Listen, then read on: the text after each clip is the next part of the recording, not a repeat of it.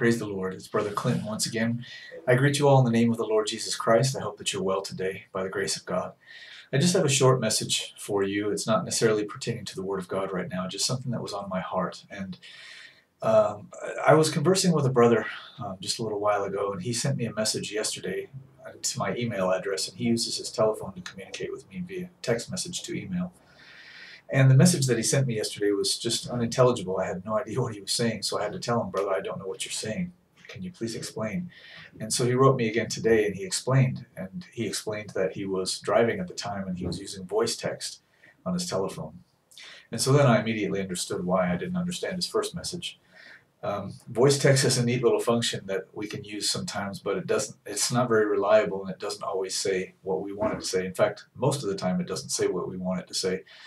And you can wind up saying some ridiculous or unintelligible things if you're not paying attention. So, but that's not really what I want to address. I do speak English.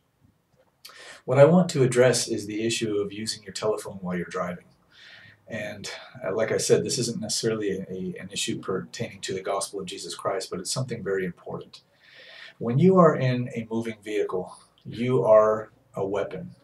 Okay, you are, I forget the statistics, but when you're going 40 miles an hour and you take your eyes off of the road for 2 seconds, you have just traveled somewhere around 80 to 100 feet without even looking.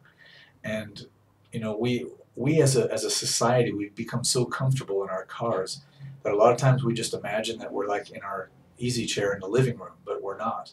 And we have to remember that when we're in a moving vehicle, when that vehicle is moving, it is heavy enough and it is going fast enough to kill people, including you.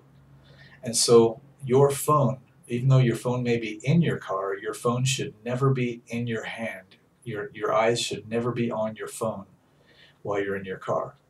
I was a professional driver, so I can say this by experience. Okay, I drove professionally for almost 10 years in the city of Phoenix. And when I drove, I had what we call a Bluetooth device in my ear. Okay, when my phone rang, I answered it like this, and I spoke on it, and I spoke on it long enough to do the business that I had to do because I was a professional driver, and I had to be able to communicate on the phone in order to do my job. But I didn't stay on the phone and have personal conversations with people, and especially if someone was angry or if they wanted to argue with me, I'm not going to do that on the telephone while I'm driving. That's a no-no. That's completely unacceptable. And that happened to me certain times when I was driving. Someone wanted to argue or get upset with me, and I would just have to say, look, I'm sorry, I can't have this conversation right now. I'm going to have to call you later, and I would hang up. When you're driving a motor vehicle, it's a very serious responsibility, and you have to remember that, my brothers and my sisters and my friends out there. Your phone should have nothing to do with you while you're driving. At no point while your vehicle is moving should your phone ever be in your hand, or should your eyes ever be looking at your phone ever for a second while your car is moving. That's unacceptable. Okay, and I know that many people do that. If you stand on the street corner and you watch people driving by, half the people have phones in their hands while they're driving. They're driving with one hand while their phone is in their other hand. That is asking for trouble. That is asking for trouble. It's asking for an accident. It's asking for injury. And so many people, when they get in an accident and they stumble out of their cars, and the police arrive on the scene, the police ask them like, well, were you on your phone? That's like the first question that the police are going to ask you, because that's what most people are doing, and it's really dangerous. It is against the law in most places, although most people don't really care because the police are not likely to stop you for being on your phone while you're driving. Although they can, but they're not likely to. But my brothers and my sisters, my friends, this is so very important. I'm old, and I remember, I'm almost 54 years old, and I remember when we used to have to wait till we got home to use the phone, because the phone was attached to the wall in our house. You remember back in the days when we used to have to answer the phone to find out who was calling? And today, everybody has, their device, their cell phone, and I have one too. Okay, but my phone is on my desk, and I use it for communication. It's not my master, it's my servant. And if I'm doing something, or if I'm sleeping, or if I go out for a walk or whatever, I'm not chained to my phone. I can actually leave my phone and go out and actually do things and meet people and talk to people. And when you're driving, see, I don't have a car, so I don't drive, but right now in Costa Rica, but when I was in the States, I did. And when you are driving in your car, I can't stress this enough. When you're in your car and your car is moving, your phone should not be in your hand at all, ever.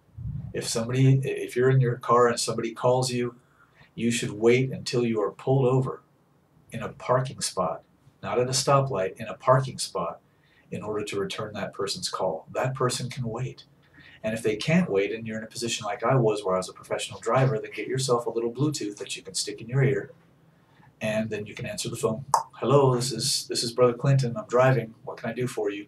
And keep the conversation to a minimum, and then hang up and concentrate on your driving. Because when you're driving, when you're in a motor vehicle and you're moving, you need both your hands and you need all of your attention on what you are doing.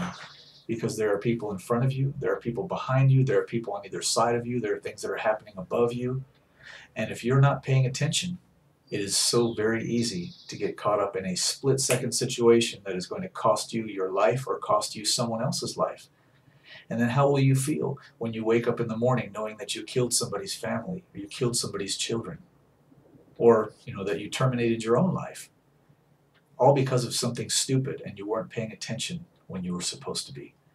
So my brothers, my sisters, my friends, please, I beseech you, when you're driving, do not have your phone in your hand. Do not have your phone in your hand. Whoever's calling, whoever's messaging you, whatever messages or alerts you're getting, whatever, they can wait until you're parked. This is a message of love from your brother Clinton. In Jesus' name, amen.